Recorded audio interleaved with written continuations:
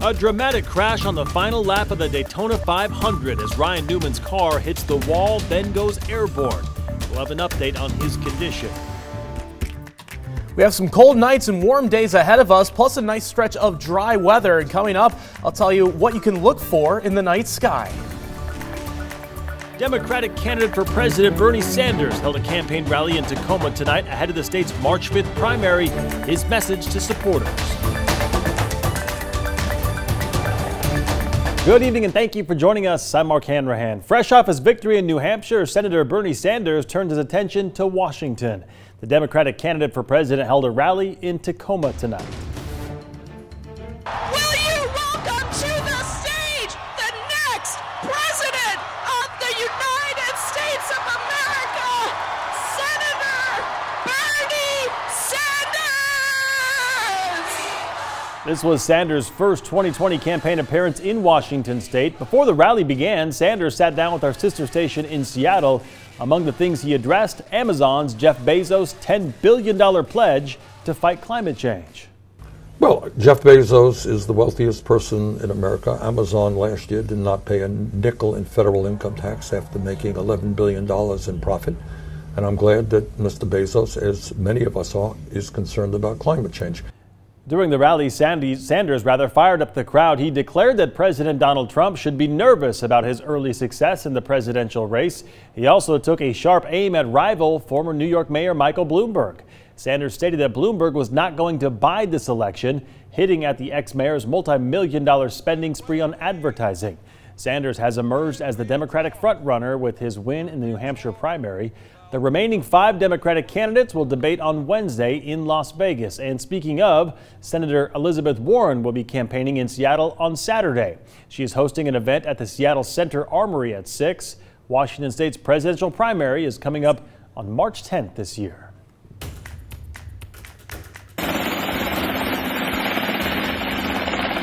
Well, this is video of a helicopter taking off from a Spokane Valley man's private property. His neighbors say it's too loud and not safe for the area. So now Spokane-County is preparing to file a lawsuit against the owner of the helipad. KREM 2's Amanda Rowley spoke with those neighbors earlier today. Today we spoke to one resident on Shawnee Drive in Spokane Valley. They said they moved to this area because of the beautiful trees and landscape and wildlife they get to see here, along with the quiet. But that's all changed now that their neighbor built a hangar and now uses a helicopter on their private property. Neighbors here in this close-knit neighborhood say they are just concerned for everyone's safety.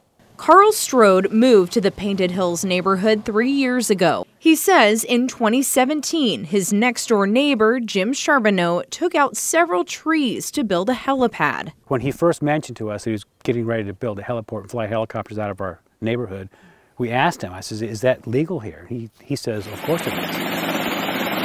By 2018, Strode and his wife Dana saw the first helicopter fly onto Charbonneau's property. Strode shot this video from his backyard. It is a big safety concern. Here in this neighborhood, we've got a pretty large fire hazard because of lots of the trees. According to an online records database, Charbonneau owns 2 helicopters.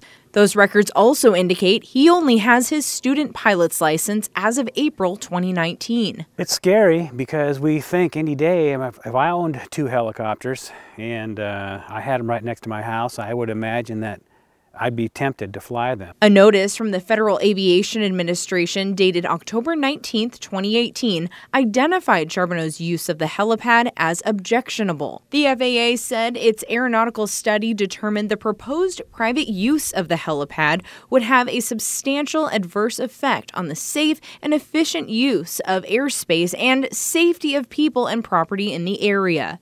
It adds the heliport is in a congested residential neighborhood with hillside homes and forested areas. Last week, Spokane County Commissioners approved a resolution authorizing the filing of a lawsuit against Charbonneau. It says an active heliport within a low-density residential zone presents a significant risk to lives and property with those located within the community.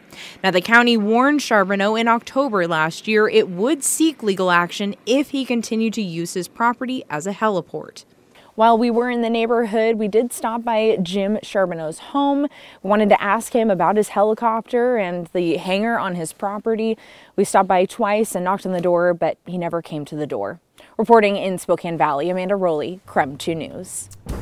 All right, weather, it's starting to kind of feel like spring around the inland Northwest. It's been beautiful lately. The question now, though, will that sunshine stick around? Let's get straight to meteorologist Thomas Patrick for the answer. Thomas. So far, so good, especially the last week and a half or so. Starting off this week with a whole lot of sunshine. It's pretty much where we picked off last week. And thankfully, we are not starting this week with a whole lot of snow on the ground. So really a nice weather pattern, all thanks to that high pressure area just off to our west. It's keeping things calm and pleasant, giving us lots of sunshine. Only think a few cumulus clouds that did spit out a little light precipitation, including some graupel, but not really anything noteworthy from earlier today. A sunny start for tomorrow morning, if not a little bit on the cold side, down to about 23 degrees right around sunrise, which is now before 7 a.m.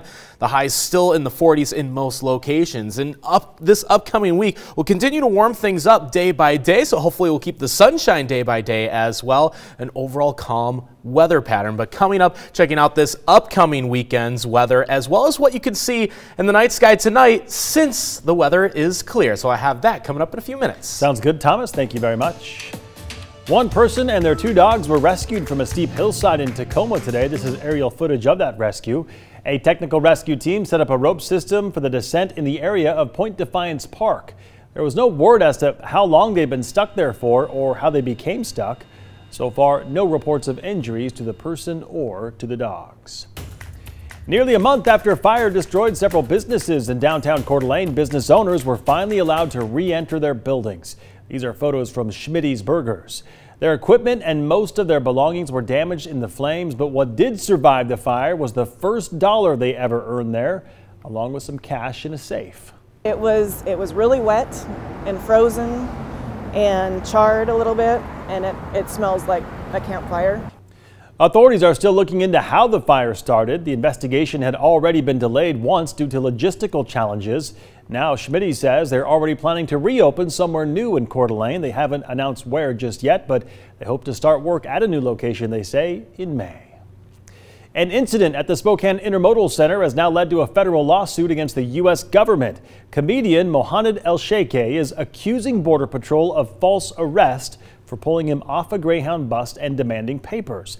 It is part of a regular and somewhat controversial practice by Border Patrol, but the lawsuit argues it was an illegal act of racial profiling. Our political reporter Casey Decker has more on that story.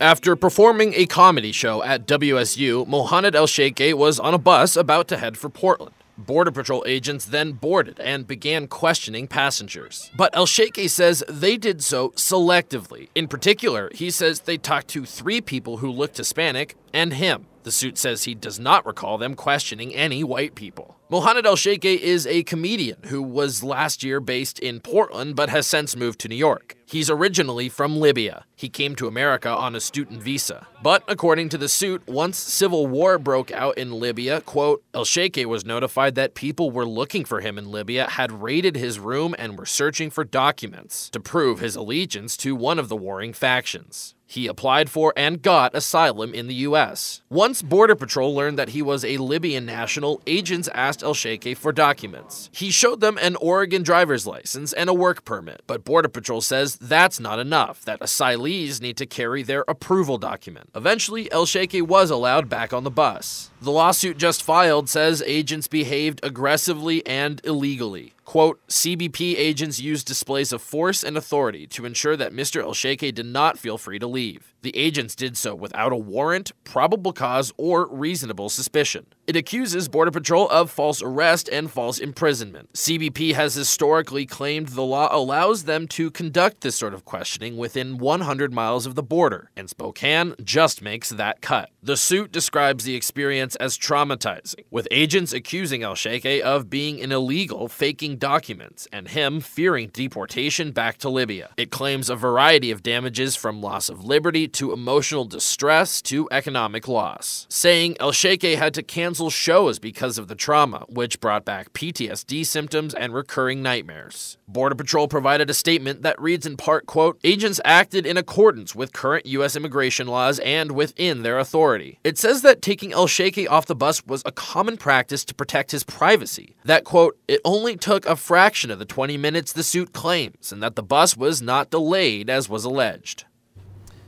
That was Casey Decker reporting. Amazon has now posted a total of 23 job listings for their Spokane Fulfillment Center on its website. The company had more than 37,000 job listings worldwide on that website just last week. An Amazon spokesperson said today he could not provide a timeline for when employees would begin to work, adding that the positions will stay open until they're filled. Still no word yet on an opening date for the fulfillment center, but they say that center is expected to create more than 1,500 full-time jobs. Still ahead tonight, a dramatic crash on the final lap of the Daytona 500. Details coming up after the break.